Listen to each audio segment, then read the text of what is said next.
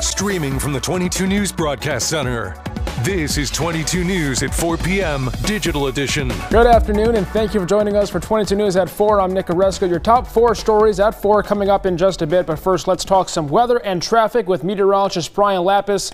A lot quieter than this time yesterday. Yeah, thankfully. It's been nice. And it looks like for the rest of the week and into the weekend, we're going to see this occasionally cloudy, well, mostly cloudy and occasionally damp weather.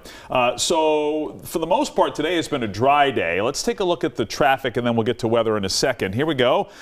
Quick look here at our Mass 511 traffic map. I just checked in with Mass DOT and the Mass State Police. No major problems on any of our main highways here. Mass Pike from Blandford to Palmer is looking good. Up and down I-91, also running normally.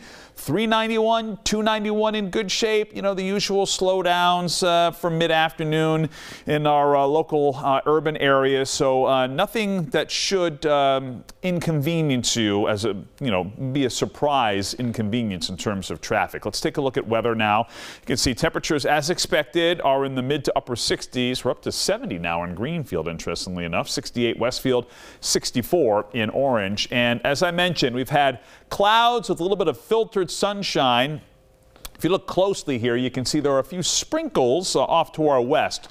We are expecting some rain overnight tonight, but the evening hours will be dry with temperatures in the 50s and 60s. And moving forward, most of the daylight hours, even through the weekend, most are going to be dry. We'll let you know when we might run into a few showers with our 22 News Storm Team forecast.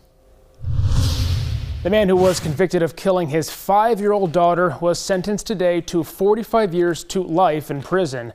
Adam Montgomery was convicted earlier this year of second-degree murder in the death of his daughter, Harmony. Police believe she was killed nearly 2 years before she was reported missing in 2021. Her body has never been found. The prosecution offered a decreased prison sentence if he could provide the location of her body. He refused that offer. Testimony was heard today from Harmony's biological mother, her foster parents, and the fathers of her half-brother. Church version is totally conflicted, like probably no judge has ever been conflicted before. Stormy Daniels was back on the witness stand for more cross-examination today in former President Donald Trump's hush money trial.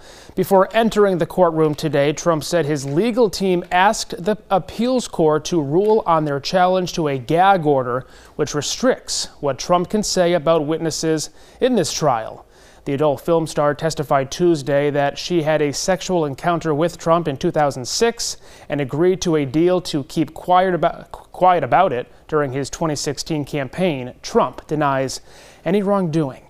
Springfield police have announced that Deputy Chief Rupert Daniel is retiring. Daniel has a long, distinguished career in the Springfield Department as well as the United States Army. He became a Springfield police officer in 1986 and has served the city for more than 37 years. We will hear from Deputy Chief Daniel on his retirement tonight on 22 News, starting at 5.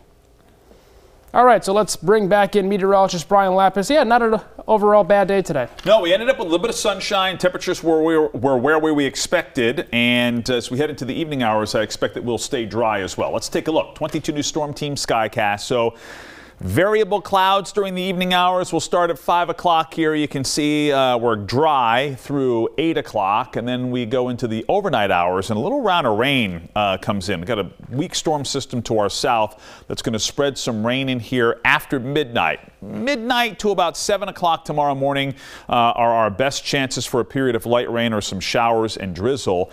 And then most of the day here tomorrow is dry. It still could get a little bit of rain that kind of brushes the lower Pioneer Valley here tomorrow. It's a mostly cloudy day, so we'll call it the chance for a spot shower. It's going to be cooler here tomorrow with a breeze from the east. High temperatures in the mid-50s to 60 degrees, and we continue that relatively cool air into the weekend. We'll talk more about the weekend's weather, including Mother's Day, on TV on 22 News at 5. TikTok has announced that it's going to start labeling content that is made by AI when it's uploaded from outside its own platform. The company says its efforts are an attempt to combat misinformation from being spread on its social media app. They will be teaming up with a company to detect what is AI by using their content credentials technology. The use of this new technology will start today on images and videos, but will be coming soon for audio. 4 African penguin chicks hatched at the New England Aquarium. 2 hatched near the end of March and the other 2 hatched last month. The staff plans to introduce each chick to other adult penguins in the colony as part of the acclimation process. The aquarium hopes that the first chick will be ready to go into the exhibit for the public to see by early June. Now for a look at what we're working on for 22 News starting at 5. I know Brian Lapis loved that chick story.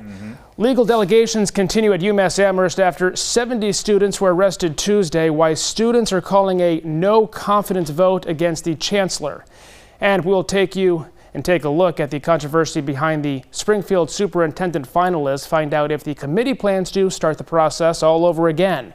Plus, Eversource is giving back to their customers through the Energy Saving Trees pilot project.